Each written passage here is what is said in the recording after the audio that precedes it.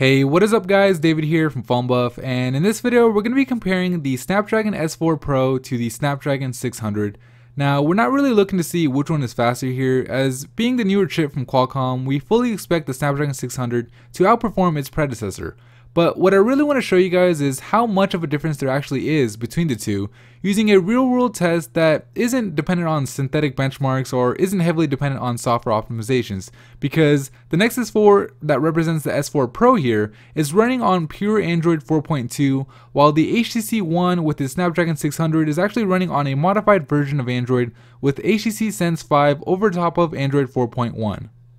So the first thing we'll do here is turn both devices on to make sure all the background apps are closed out, making this test as fair as possible. Don't really mind the results of the boot up, as the HTC does have fast boot enabled, which makes it boot up a bit faster than it would with fast boot turned off.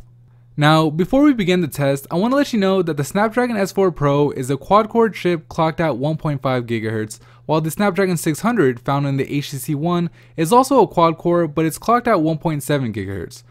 Alright, so with that out of the way, let's go ahead and begin the test, which will be transcoding the same video file on both phones at the same time to see which phone and its respective processor finishes the task first.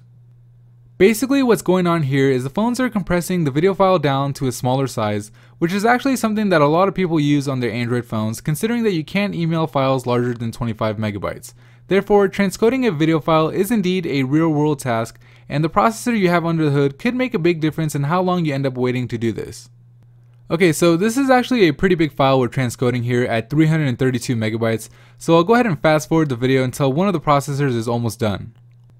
Alright, so as you can see here, the Snapdragon 600 packing HTC One finished transcoding the video, while the S4 Pro inside the Nexus 4 was about 70% done, making the Snapdragon 600 at 1.7 GHz about 30% faster than the S4 Pro, at least when it comes to this processor and memory intensive task. Now really quick, I want to show you guys that software still does play a big role in the perceived speed by doing a quick browser test. So I'll load up phonebuff.com on both phones using Chrome, and as you can see, they both loaded up at about the same time. Loading up The Verge even seemed to be a little bit faster on the Nexus 4, which I'm willing to bet was a result of the enhancements made with Android 4.2 compared to the Sense 5 version of Android on the HTC One.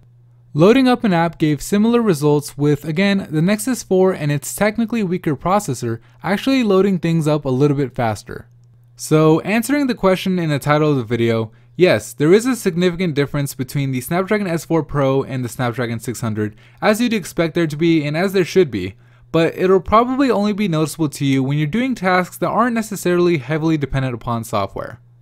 Alright guys, that is pretty much it for me in this video. If you liked it, please give it a thumbs up, and if you haven't already, be sure to subscribe to the PhoneBuff channel and follow us on Facebook, Twitter, and Google Plus for more mobile technology content just like this. Thank you for watching.